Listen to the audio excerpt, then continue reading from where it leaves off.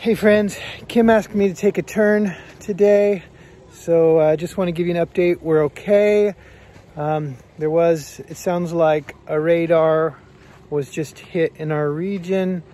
We all heard it, kind of sounded like thunder. But yeah, so there's always something new happening.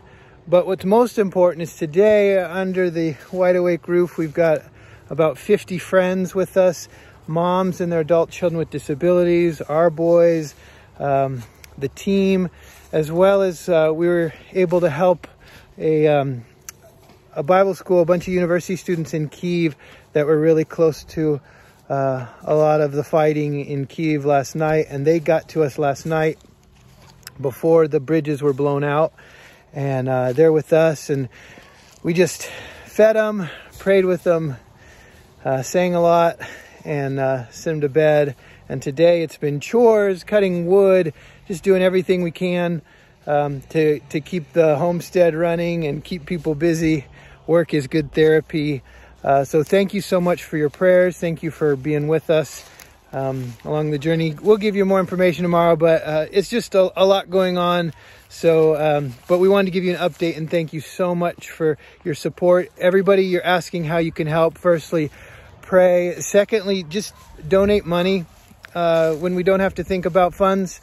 It helps us, it frees us up to just focus on the people we're caring for. And we've just decided we're not turning anyone away that doesn't have options, and we're trusting that we're going to have what we need.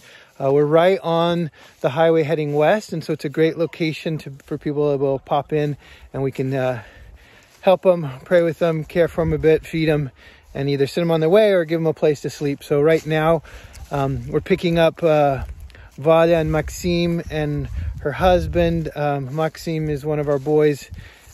He's with us a couple times a week, and I actually have guardianship of him when his parents can no longer care for him. But with what's going on and how things are moving, we're bringing him out to the homestead because it's safer out here away from the city. Our whole area, our whole city is surrounded by volunteers and army. A lot of Ukrainian people are just stepping up and helping out. Every line for volunteering in the service was just full yesterday. And so, just a few words on that. Day one, everybody was shocked. The whole world was shocked. They didn't even believe it. Couldn't even believe it.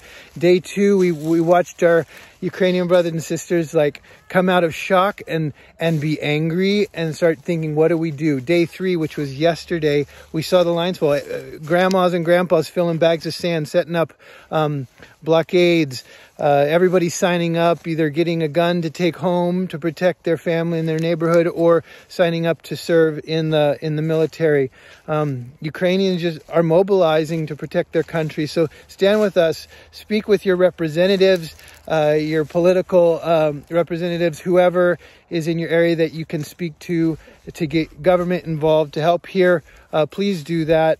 We're staying on the ground as long as we can be here safely, because there's people that need support, and that's what God's asked us to do. And so we're going to do it, and we're going to trust that we're going to have what we need. So thank you for being with us. Thank you for praying, and take care. Bye.